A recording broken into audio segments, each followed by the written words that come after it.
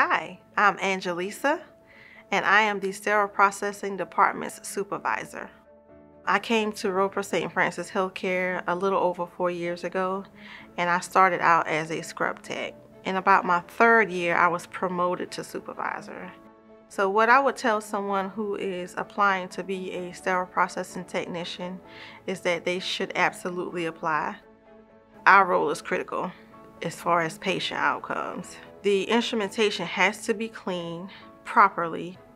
You'll learn what it's used for, where it's used, how it's used. You may even get to go and be a part of a case. And you'll get to work with other people. You're not going to be working alone. You'll be working with other people, and you'll get the training that you need to be able to do your job.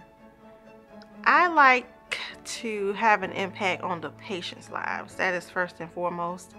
I also love the people that I work with. If you don't know it, somebody else will know it. So we all help each other, and that's what we're here to do. Everybody's here to, whether it's, you could say it's your job or not your job, everybody pitches in to make it work. My favorite part would be just making sure that everything runs smoothly. And if there is a problem, for us to be able to fix it before it becomes a big problem. That's my favorite part of it.